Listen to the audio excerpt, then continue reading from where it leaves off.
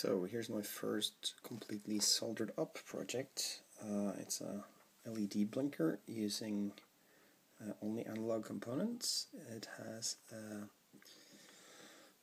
PUT transistor and two capacitors that charge and discharge to make this beautiful fading effect.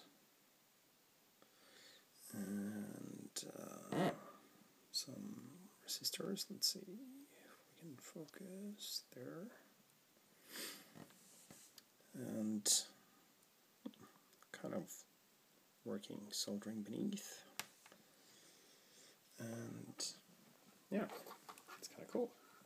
Quite happy with it.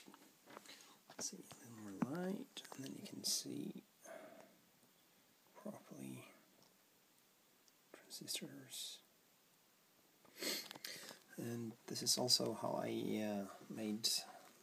Since the Make electronics set comes with a US power supply, I bought a cheap one, and to make things easy, I just filled this thing with solder and put the black cable there and soldered the red one just straight onto the plug here.